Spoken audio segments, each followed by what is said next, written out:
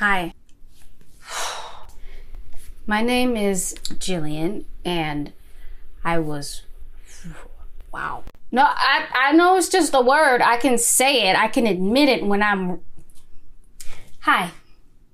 My name is Jillian, and I was wrong.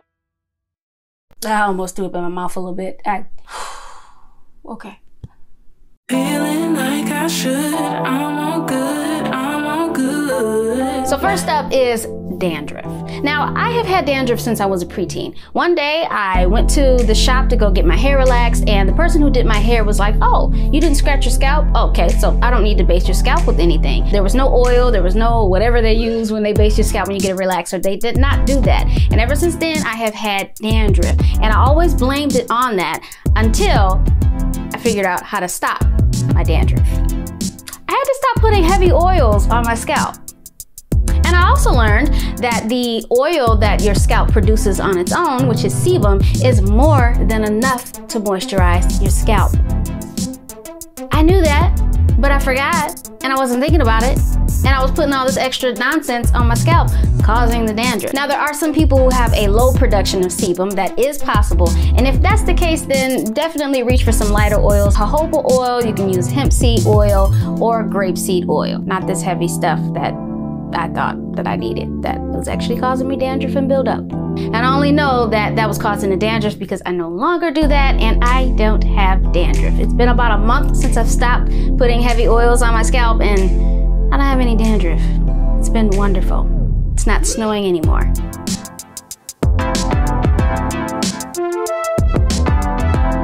So speaking of oils, so let's just say that I owe every oil an apology.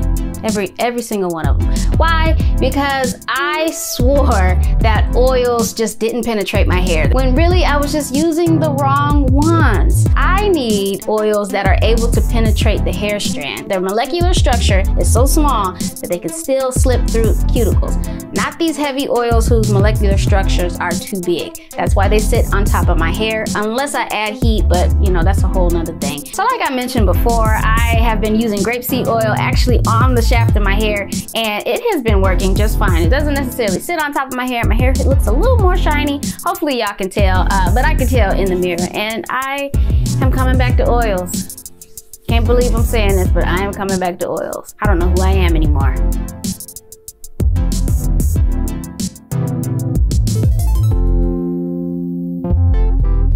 Yeah, I used to think flat irons were the devil.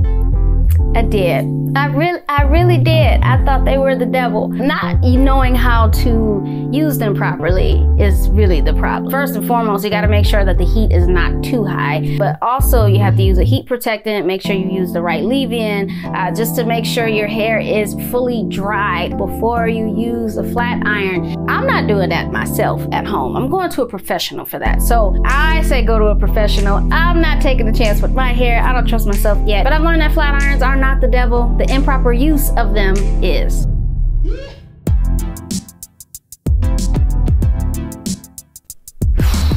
So, my beloved twist outs, they're not enough. Yeah, I know. What do I mean by that? They're not enough in terms of stretch style. So remember I talked about sebum way back, you know, before like 30 seconds ago? I talked about sebum, and the way that sebum works is it wants to travel down your hair shaft to keep your hair coated, moisturized, and all that good stuff.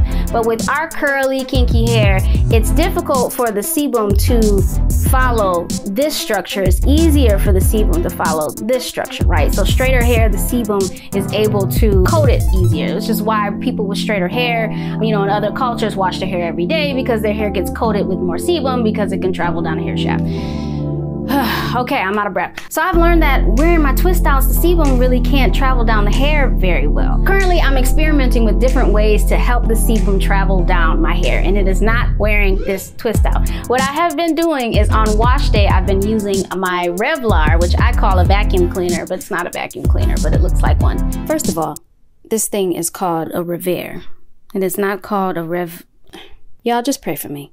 I've been doing that so my hair is not bone straight, but it's straight enough to where I can comb through it almost every day. I can work the sebum that's in my scalp and then try to work it down the length of my hair. And I've been also using my grapeseed oil just to keep my hair coated and moisturized. I've been experimenting with that for a while, and then what I'll do is when I want to wear a twist out, I will twist up my hair using mousse. That will set within a half hour, and then boom, I got this style. So I'll wear this for maybe like 2 days out of the week, and then the rest of the week I just wear it straight, but it's not straight, but it's straight enough to where I can comb through it without destroying my styles. But that's an experiment, so like I always say, don't take this stuff and be like, well, Jillian said I need to do this. Nope, this is my experiment. This is what I'm doing with me. So full disclaimer, this is my hair. This is what's working for me, because it's always somebody. I love y'all so much, but it's always somebody.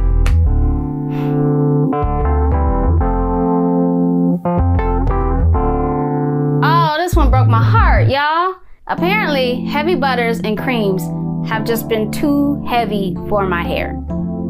I've noticed that now that I've been using mousses and foams and stuff, my hair kind of flows a little more freely. But when I was using like the butters and you know, the creams that I love, my hair was just too weighed down. But I think I'm probably not gonna throw them out just because I can use them on my skin and all that great stuff. But I think I'm still gonna use them on my ends of my hair just to give them the extra protection that they need. But that one was a tough blow, because I love me some mango butter, and though I'm missing you, it'll hurt. You know, right in here. It'll hurt, but it's okay. It's okay.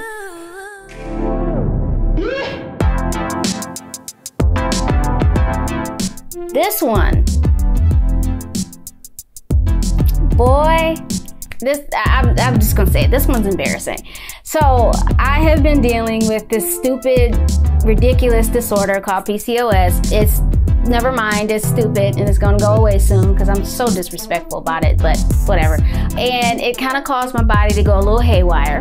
I have since figured out a way to keep it under control, and everything has gone back to normal except for my hair, right? But I was just like, I didn't change anything. I didn't do anything different. All my products are the same, but my hair's not bouncing back. My body bounced back, but not my hair. It must be the PCOS. It was me. I think. I'm pretty sure that I have identified something very silly that I have been doing. And y'all know I made a whole video about it. So hopefully there's a video right here. If I got my life together, it's here. Oh, I hope it's here. Anyway, check it out. I made the silliest mistake I have ever made with my natural hair, and it cost me damn near $1,300. So yeah, pray for me. Check it out.